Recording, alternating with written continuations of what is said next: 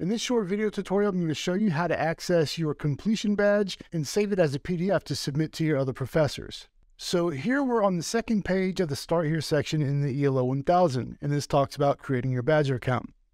So what I want to do is click on this link that says Badgr.com, and all you have to do is click on the Microsoft button, and you'll sign in with your student account. Once you're signed in, it should take you right to your backpack, and here you'll see your completed ELO1000 certificate. So you just want to click on that, and then here you want to click on the three dots, then you want to click on Print Certificate. And then on this page, you want to click on Print, and then you want to right-click on this image here and click on Print.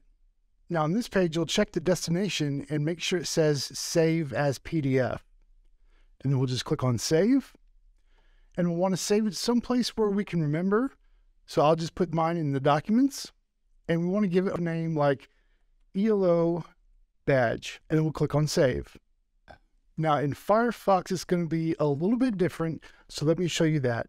So after you've clicked on the Print button, you'll need to come up here to the three lines and then click on Print Here. Now you'll get this box here, and you just make sure it says Save to PDF. I set mine for landscape, and then you can click on Save there, and the steps are the same. So that's all there is to it. Now you have a PDF version of your badge that you can submit to your professors.